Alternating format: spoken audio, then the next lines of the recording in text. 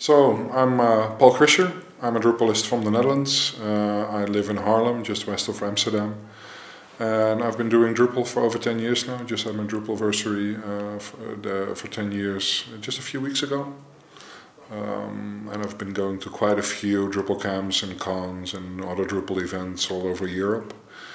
I've actually met my girlfriend in Drupalcon London in 2011.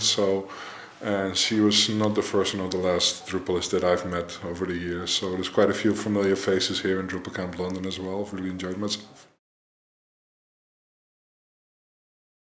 Drupalcamp London, it's quite large. You have over 500 people, I heard somebody say, which is really impressive. I think that makes it one of the larger non-DrupalCon events here in Europe, so that's really good. I see a really nice mixed crowd, lots of diversity. New Drupalists, really old veterans and everything in between. Good program, what I've seen so far. I've even had a little presentation myself. Yeah, well, I would encourage everybody, go to as many Drupal events as you can.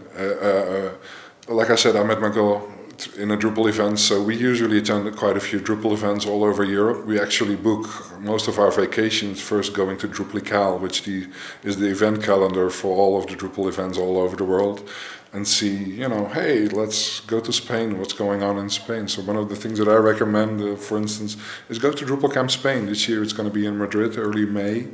So look out for that. They always have an English language track as well. So if you want to present or want to not so fluent in Spanish, then you will still enjoy yourself. And hey, they know how to have some fun in the social events as well. And they have really good cooking and drinks. So recommend it.